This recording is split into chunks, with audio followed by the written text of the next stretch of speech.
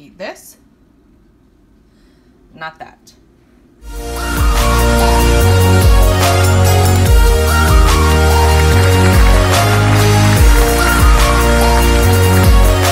Another episode of Eat This, Not That. Today we are making nachos. What I'm gonna use are pork rinds for my actual nachos instead of the Tostitos.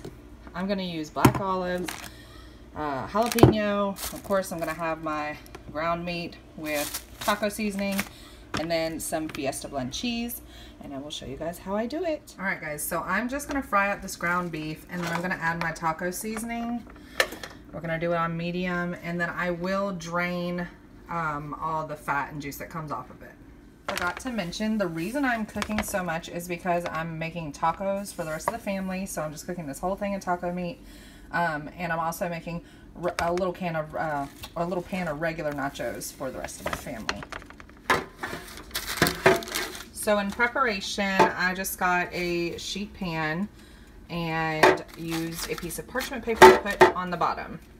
All right, guys, so here's my Eat This, Not That.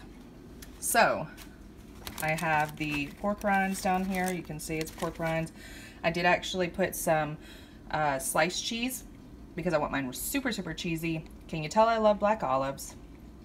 And I put some of my taco meat in it, along with some shredded cheese on top. So I'm gonna bake this at 425 for 5 minutes. And then this is for my family, and it's made with the Tostito chips. They don't really like black olives. I just put jalapenos on one side for my husband. Same here.